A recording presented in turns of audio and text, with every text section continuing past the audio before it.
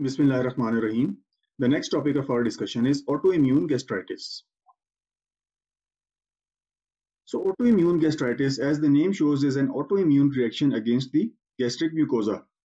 It is an immune-mediated damage to gastric mucosal cells, particularly parietal cells and chief cells. The parietal cells secrete intrinsic factor, whereas the chief cells secrete hydrochloric acid. Autoimmune gastritis constitutes almost 10% of all cases of chronic gastritis. Unlike H. pylori chronic gastritis, the autoimmune gastritis only involves the body and fundus of the stomach, whereas it spares the antrum. The antrum is affected in H. pylori associated chronic gastritis. Autoimmune gastritis exhibits a strong association with other autoimmune diseases such as Hashimoto's thyroiditis, type 1 diabetes mellitus, and rheumatoid arthritis. The disease more commonly affects the females rather than the males, like all the autoimmune diseases, and there is a strong genetic predisposition as the disease occurs in first-degree relatives more often than the others.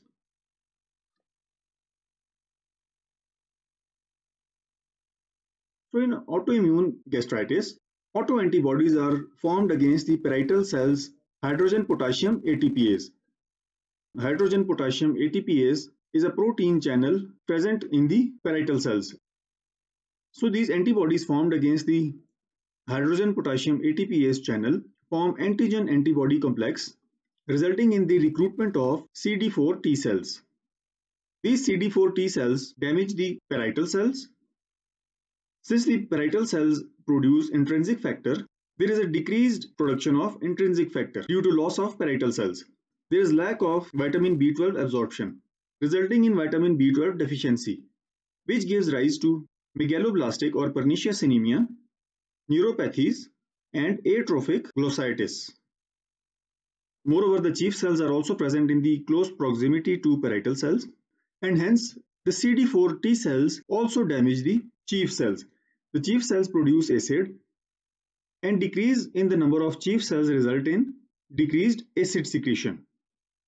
Once the acid secretion decreases, through the positive feedback mechanism, it activates the G cells which produce increased gastrin, hence resulting in hypergastrinemia. Moreover, the G cells also undergo hypertrophy, and since acid is necessary for iron absorption, decreased acid secretion also results in iron deficiency. The severe cases of autoimmune gastritis result in atrophic gastritis.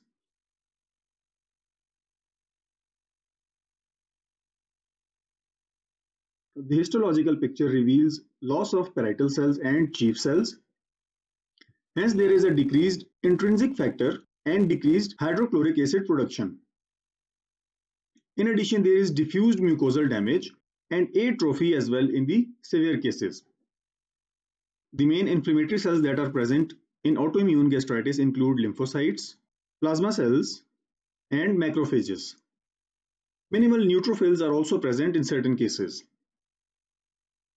Due to constant damage, the gastric epithelium is replaced by the intestinal columnar epithelium. This replacement of the epithelium is known as metaplasia.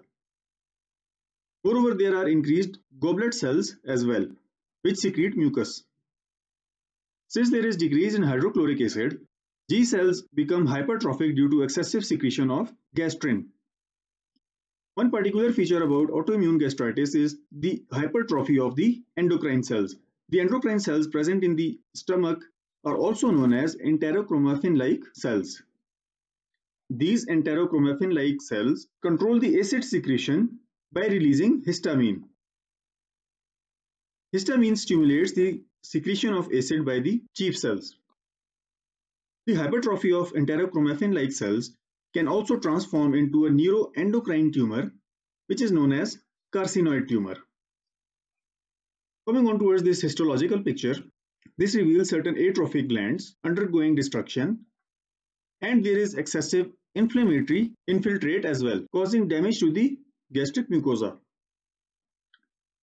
One thing to remember in autoimmune gastritis is that it typically involves the body and fundus of the stomach, whereas the antrum of the stomach is preserved.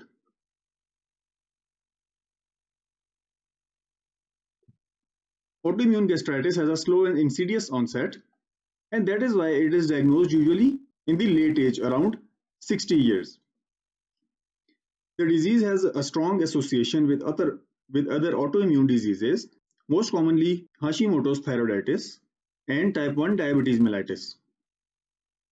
The disease most commonly comes to the attention due to its secondary effects. The secondary effects of autoimmune gastritis include vitamin B12 deficiency due to lack of intrinsic factor. Vitamin B12 deficiency results in megaloblastic anemia, or also known as pernicious anemia. It can also cause neuropathy, which is characterized in the early stages by tingling and numbness in the peripheries. The neuropathy at the late stages can also involve the main nerves and central nervous system. Moreover, there is often atrophic glossitis as well. Atrophic glossitis is characterized by the loss of papilla of the tongue. Hence, the tongue appears to be smooth and glossy. Since there is decreased acid secretion, which affects the iron absorption, iron deficiency can also occur, resulting in iron deficiency anemia. The diagnosis of autoimmune gastritis is based on the clinical signs and detection of parietal cells antibodies in the blood. The treatment is mostly symptomatic, aiming to correct the vitamin B12 levels and iron supplements to counter iron deficiency. Endoscopy is also performed for the biopsy purpose. The disease requires constant monitoring because autoimmune gastritis increases the risk of gastric carcinoma by 4 times. So this concludes our discussion about autoimmune gastritis. If you have any questions, do let us know in the comment section. Thank you.